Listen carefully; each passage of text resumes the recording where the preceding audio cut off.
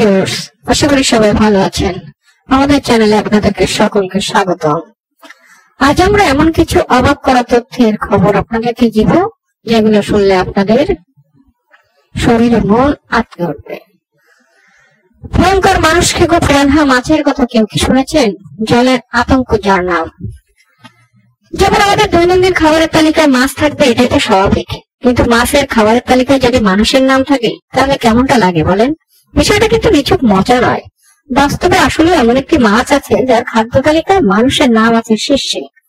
ভয়ঙ্কর মানুষ খেকো সেই মাছটির নাম হচ্ছে পিরানহা মাছ। কেমন দেখতে চলুন এই পিরানহা মাছ। কি সেই পিরানহা প্রাণীটি আমরা একটু দেখে নিই। মানুষ খেকো পিরানহা মাছ।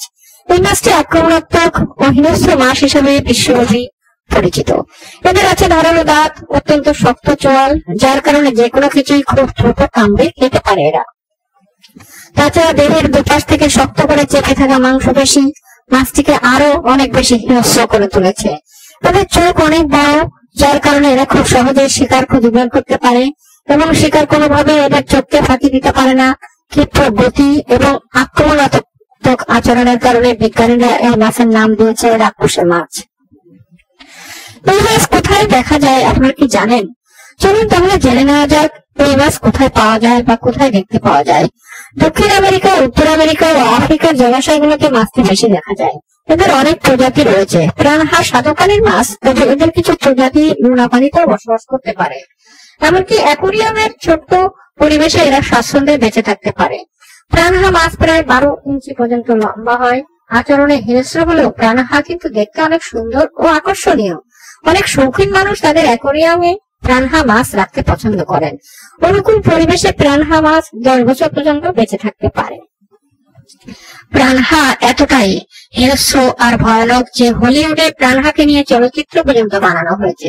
শুধু চলচ্চিত্রেই নয়, বাস্তবে পিরানহা মাছের হিংস্রতায় অনেক উদাহরণ খুঁজে পাওয়া যায়। জলের ভেতরে কোথাও রক্তের সামান্য গন্ধ পেলেই এক ঝাঁক সেখানে উপস্থিত হয়ে যায় পিরানহা মাছ, আর সেখানে কোনো প্রাণের অস্তিত্ব পেলেই তো কথাই নেই, তাকে নিমিশে তারা খেয়ে ফেলে।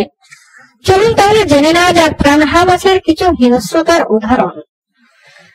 আমাদের পিরানহা মাছ নিয়ে কেন আতঙ্ক তৈরি হয়েছে তার প্রথম ঘটনাটি বলি। 1981 সালের সেপ্টেম্বর মাসের 19 তারিখ আনুমানিক 3টা 30 মিনিট আমাজনের খুব কাছ দিয়ে ব্রাজিলের একটি স্টিমার যাচ্ছিল। প্রায় 530 জন যাত্রী এবং 200 টন মালামাল ছিল স্টিমারটিতে। হঠাৎ একটি বন্দরের কাছে এসে স্টিমারটি উল্টে যায়। কি দুঃখজনক ঘটনা! প্রায় 260 ফুট গভীর পানিতে স্টিমারটি উল্টে গেল।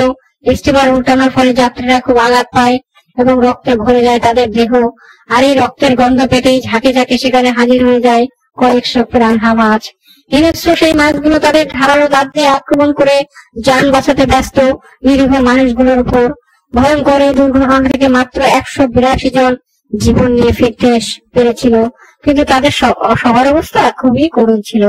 প্রত্যেকেরই শরীরের বিভিন্ন অংশ ছিল ক্ষতবিক্ষত ও রক্তাক্ত, আর বাকি 384 জন মানুষকে খুবলে খুবলে খেয়ে ফেলেছিল ভয়ঙ্কর হিংস্র মাছগুলো। কি ভয়ানক ঘটনা ঘটেছিল সেদিন সেখানে। দেখুন সমুদ্রের বুকে সেই পিরানহা মাছগুলো রক্তাক্ত মানুষকে কিভাবে খুবলে খুবলে খেয়েছিল। সাবধানতা অবলম্বন করবেন কিভাবে? দক্ষিণ আমেরিকা অঞ্চলে এই মাছের হিংস্রতার অনেক উদাহরণ প্রায় শোনা যায়।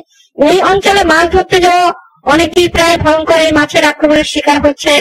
তাই আপনি যদি কখনো দক্ষিণ আমেরিকা, উত্তর আমেরিকা ও আফ্রিকায় বেড়াতে যান তাহলে সাবধান থাকবেন। পানির কাছাকাছি যাওয়া আপনার চলবে না। বাঘ কিংবা সিংহের কামড়ে মারা গেলেও তো মারা যায়, কিন্তু মাছের কামড়ে মৃত্যু নিশ্চয়ই কারো কাম্য হতে পারে না। তাহলে মানুষ খেকো মাছ সম্পর্কে তো জানলেন। এরপরে আমরা আপনাদেরকে মানুষ খেকো গাছ সম্পর্কে কিছু তথ্য দেব। আমাদের সমস্ত ভিডিওগুলো পাওয়ার জন্য আমাদের চ্যানেলে সাবস্ক্রাইব করে রাখুন, তাহলে মজার মজার খবরের ভিডিওগুলা আপনাদেরকে অনেক আনন্দ যোগাবে। আর কোনো তথ্য আপনাদের সামনে থাকলে আমাদের কাছে জানতে চেয়ে আমাদের কমেন্টস বক্সে লিখতে পারেন। ধন্যবাদ সকলকে। আমাদের চ্যানেলকে সাবস্ক্রাইব, কমেন্টস এবং লাইক করতে এবং শেয়ার করতে ভুলবেন না। আবার সকলকে ধন্যবাদ। এর পরবর্তীতে আবারও কোনো মজার ঘটনা নিয়ে আপনাদের সামনে আমরা হাজির হব ইনশাআল্লাহ।